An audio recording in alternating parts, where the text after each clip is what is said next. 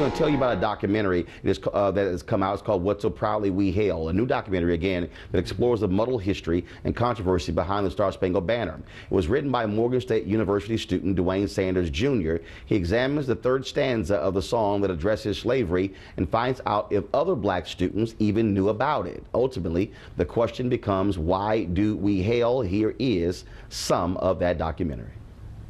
Did you know that there were 4 stanzas to our Star Spangled Banner? I believe so, yes.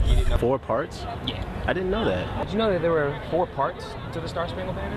No. It's probably fairly appropriate for the time. Whether it is appropriate for this day and age is another question to be asked. No refuge could save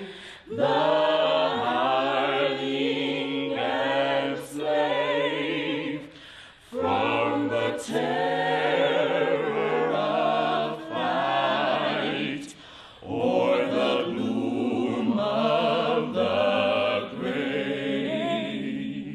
It's kind of contradictory to the song, because if this is about freedom and then they're talking about slavery inside of it, then it just contradicts the point.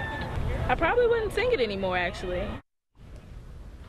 All right then, so congratulations to Morgan State students on that, and again, you of course you'll be able to find that online as well. Weekdays on TV One. I will never lie to you. Oh my God. Roland Martin. He doesn't want to talk to us, he wants to ignore us. Uncensored. Hell no! That ain't gonna cut it, boo. Unapologetic. No, that is fundamentally false. You are wrong. Unfiltered. He wants an America where we all look alike. He ain't talking about black people. Unrelenting. You better go work out, because you got a fight on your hands. NewsOne Now with Roland Martin. Weekdays at 7 a.m. on TV One.